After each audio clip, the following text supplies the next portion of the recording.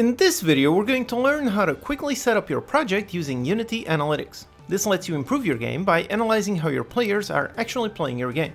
Let's begin!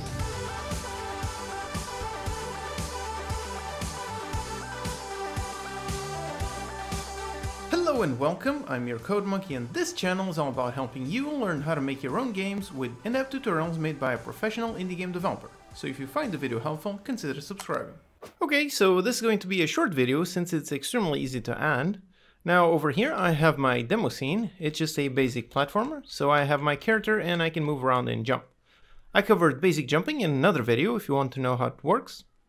And over here there are some hazards like this fire pit, and over here there's a spike. So if I touch them, yep, there you go, I die, and I can click a button to restart the level. Then if I keep going at the end of the level, yep, there you go, there's a nice start, and if I touch it, yep, there you go, I won the level. So then click on continue, and now I'm on a different level, and so on, and all the mechanics are all the same. This video is made possible thanks to these awesome supporters. Go to patreon.com/unitycodemonkey to get some perks and help keep the videos free for everyone. Alright, so that's my demo setup, just a pretty basic platformer. Okay, so let's set up our analytics. Now, like I said, it's extremely easy. We just go all the way up here to Window, go into General, and open up the Services tab, right here. So here, first of all, we need to create a Unity project ID. So just select an organization and hit on Create. And right away, the project has been created, so we can see all of the Unity services that we can use. So there's lots of different services that can help you develop your game. In this one, we're focused on the analytics. So in here, just click on it. And yep, analytics, so you can figure out where your players get frustrated, how to improve them, and so on. So just click on enable.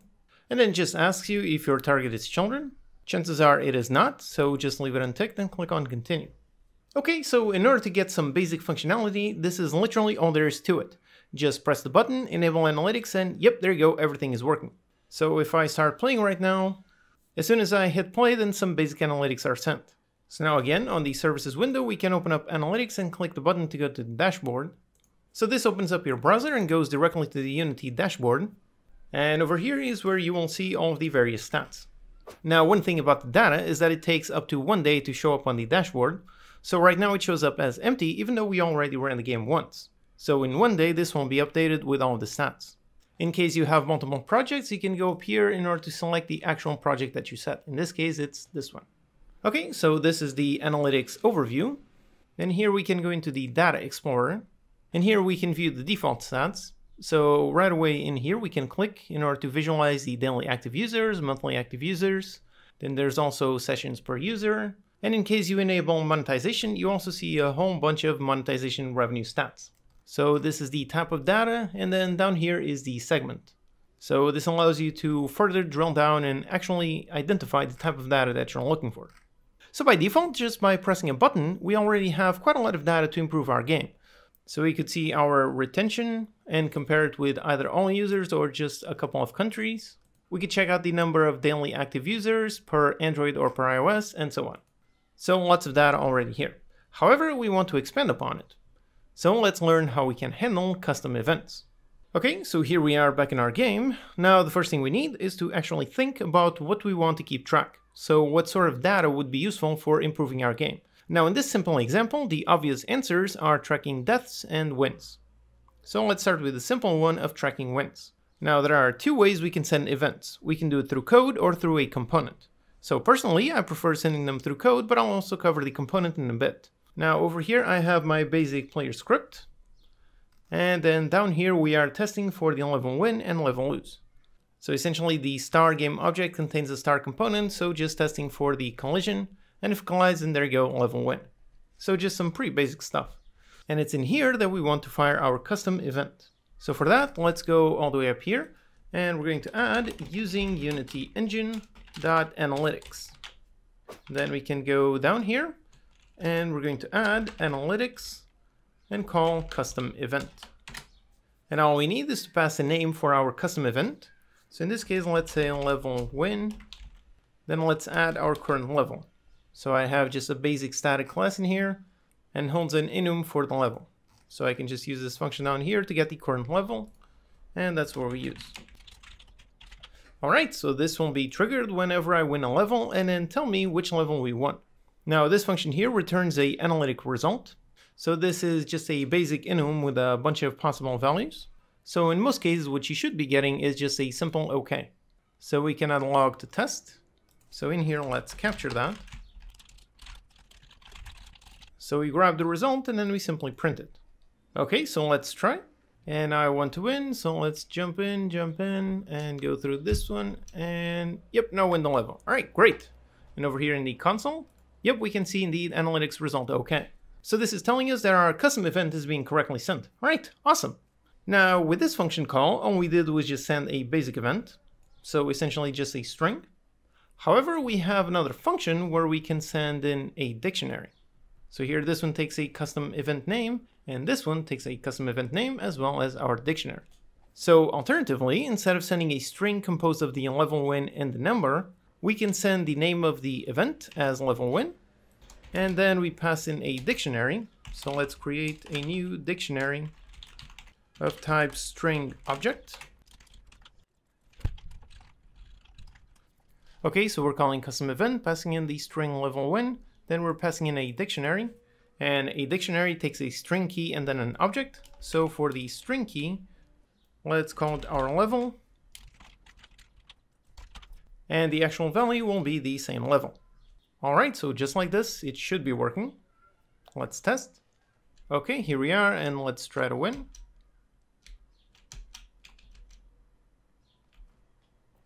And if there you go, we have our OK. So once again, our analytics is being correctly sent, and in this case, it's being sent along with a dictionary. Okay, so that's just one way to send events through code. Now let me just quickly cover sending events through a component. Now for that, let's create an empty game object. And then down here, we can add the component, and we go into analytics, and we add the analytics event tracker. So here you can see a whole bunch of events for when the event will be triggered. So based on its life cycle, based on a UI or a timer. So for example, we could choose lifecycle and then say on start. Then we would say send event. Then let's say level win.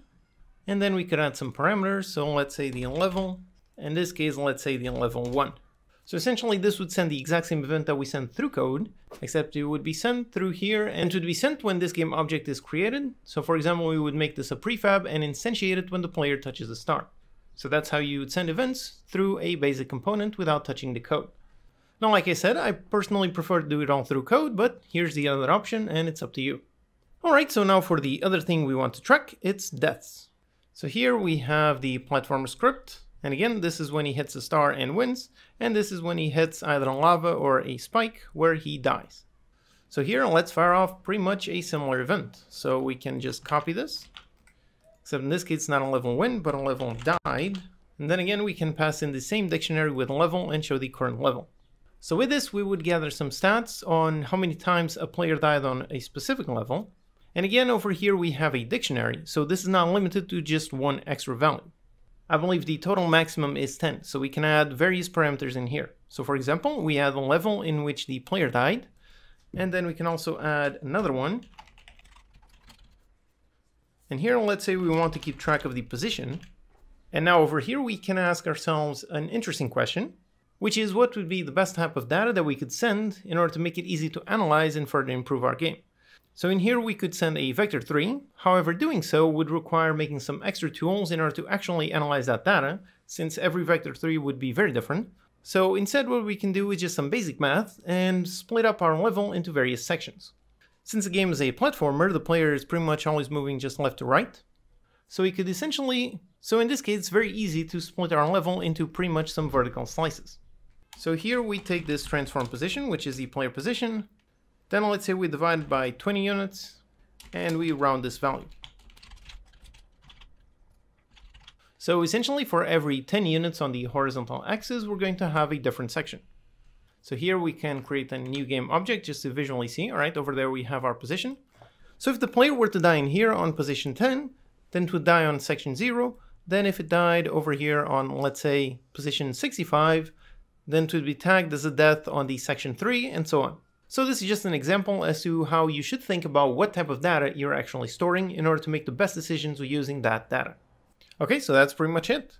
We have a custom event, we give it a name, we pass in the level where this event was fired, and also the position where the event was fired. So with this, we know on which level the player died, and roughly where on that level he died. Okay, so let's test and see if our result is okay. Okay, so here we are, let's move forward, and yep, I fall, I died, and yep, there you go. And if I look in the console, there's the okay result. Alright, so everything seems to be working. And now with all of the data correctly set up, now this would be the time to send your game to some testers in order to get some data. And after you've correctly set up your analytics, you need to wait a couple of hours to about a day for those stats to show up in the dashboard. Alright, so here I am 1 day later and we can view the stats. So on the Data Explorer, you can see that it did indeed update. So a DAU is a daily active user. It was just me playing the game, so yep, just one. And now that we have some data, we can go on the Event Manager. And over here we see all of our custom events. So the first one we sent was the string level win _1. And then we started sending just level win, level died, and each of these you can see has various parameters. So we've got the level with each level, and then the position, which we slice the level into various positions. So we can see that the custom events are correctly being sent. And over here on the Data Explorer, we can click on this to open up some custom events. And now let's say level died for all current users. And let's put it by level. And just like this, in there we can see all the stats. So we can see, for example, that there were only 1 deaths on level 3, there were 3 deaths on level 2, and 11 deaths on level 1.